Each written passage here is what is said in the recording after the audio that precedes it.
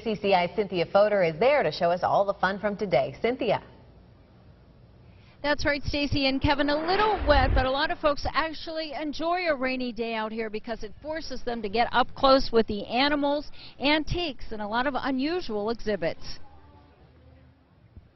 First stop for the Johnsons, picking up ponchos. Next, the first food of the first day, a cheddar cornbread on a stick, a tradition they wouldn't miss even in the rain. We were still coming.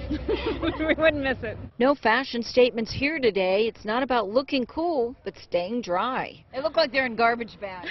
Well, you know, they got a little bit of bling to them. They got a little Irish tail on the back and the hood. Most pork producers didn't need ponchos. You stand close enough to the hot grills, the water just dissipates. No problem. But don't stand too close to the fire like Dana Wonkin did, covered in plastic. Now I got more air conditioning now because I got more holes in my stuff.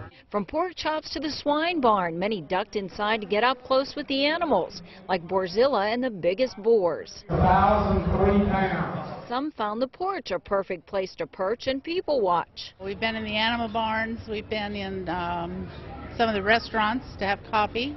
Went on the tram, ride the tram around. Or take the tram back in time to a place most folks have never been, the State Fair Museums. What did you discover up here?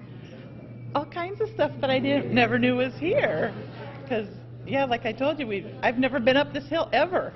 And it's like, wow, there's museums and the wood carvers. No one here is going to let a little drizzle turn their fair experience into a train wreck. It takes a rainy day to force you to find hidden gems on the fairgrounds you might have never known otherwise on a hot, sunny day. And even I discovered the State Fair Museums today because even after being out here 20 years, I had never explored them before. They're right up here by Pioneer Hall. Definitely worth a visit. And while you're up there, one-stop shopping, the museums, Pioneer Hall, and you can also stop in Grandfather's Barn for an Iowa wine experience. Stacy and Kevin? Oh, those are some great tips. Cynthia, thank you. Iowa.